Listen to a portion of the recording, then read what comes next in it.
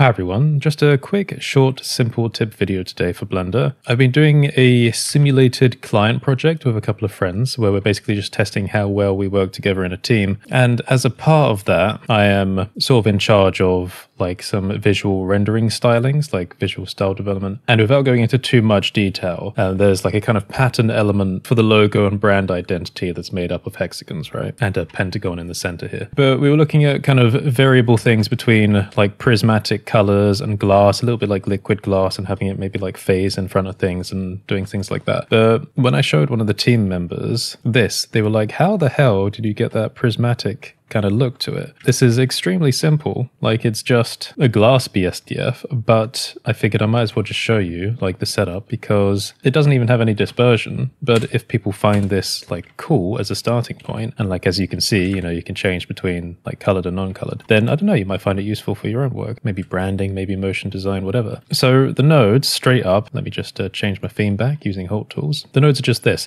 and a lot of people have some really cool dispersion shaders, which this is not. This is basically just faking a stylistic kind of prismatic effect with these color ramps. You see, we're not even considering the entire rainbow. Texture coordinate using the reflection vector input to mapping, separating, taking the X gradient, adding a little bit to that to basically shift its position, which may or may not be required on the reflection. I was using that while I was testing the other vector inputs. Then color here, and this thread up here is basically just doing some hue variability. So if I plug that in, we'll get like a green version instead. Then you can see that this factor is basically controlling between the white and the colored version, which is plugged into the B. So we can, if I swap that back, we'll get it going kind of blue, pink, purple. And then the rest is just lighting. Now, obviously, every time I talk about lighting, it's always in relation to my Afterglow asset library, which is a product, yes, because that's what I do. I make products. Kind of hard not to talk about the things I make for myself, if they're tools that I actually use. So this is Studio Cage 4 available in the Afterglow pack, and I'm showing you this. You can recreate this. Like, you don't need the Afterglow product. It will make your life a hell of a lot easier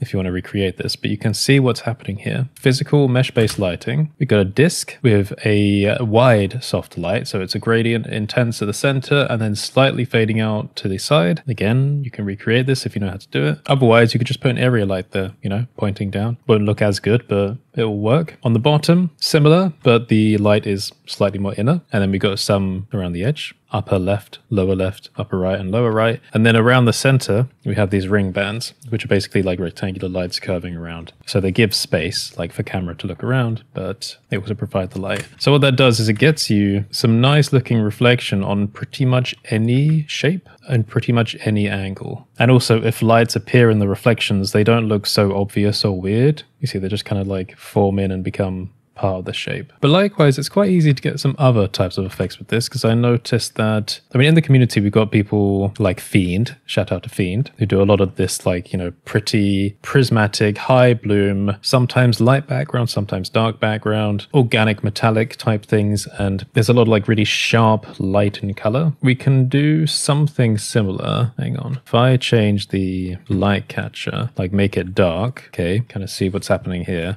This is getting closer to that style I'm trying to describe, where it's like really, as I said, just like sharp, colorful. What about bloom? We have use nodes enabled. Yep. So we can adjust the like thresholds of the bloom, increase the glare size a bit, basically make it a little bit dreamy. I can push the strength past its limits if I wanted to. Back a bit to white, have a look at that. And things look okay if they like phase through each other as well in this. Usually, like, you know, intersections look a bit weird between objects, but for glass, it's not that bad. Do you see what's happening?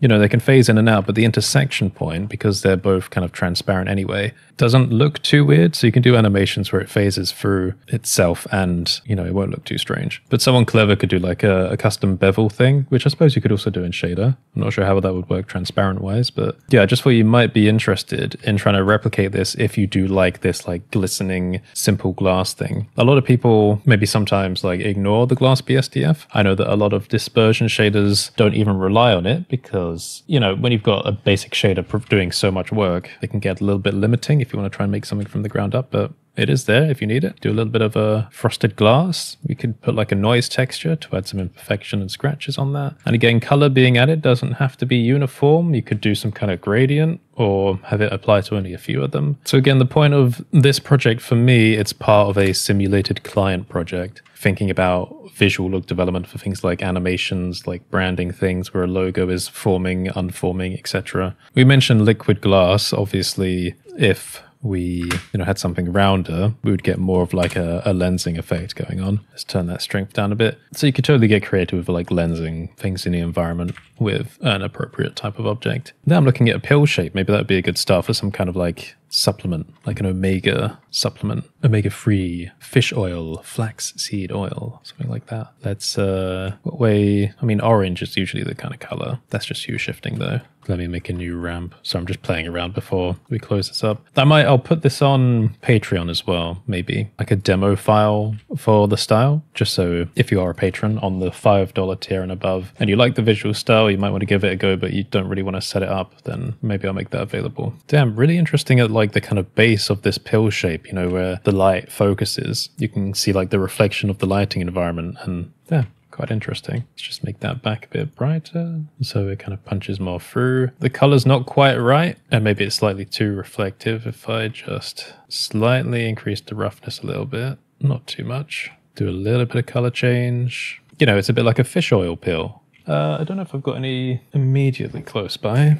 I've got something similar. That's much clearer though. Like that. Obviously this is less orange. Maybe a bit more like that, realistically. Okay, cool. Yeah, I'll put a little resource together and I'll put it on the Patreon for the $5 tier and above. More things are coming to Patreon now, given that we've finally established that the Patreon income becomes the wage for working on free projects. And obviously I want to give more back to my supporters. So sign up at patreon.com/CurtisHolt. You'll find a link in the pinned comment as well, or the description, or on my website, curtisholt.online/Patreon. Again, I mentioned Afterglow. I've got tools and products available to help you with your Blender workflow. They are really good, and obviously I use them all the time for my work. So if you made it this far through the video, let's do a light or a kind of sparkle or a glass type emoji. You've got quite a lot of options this time in the comments. If you put an emoji in the comments, I will see if you made it this far through the video. Have a great day, everyone. Stay safe, and I'll see you next time.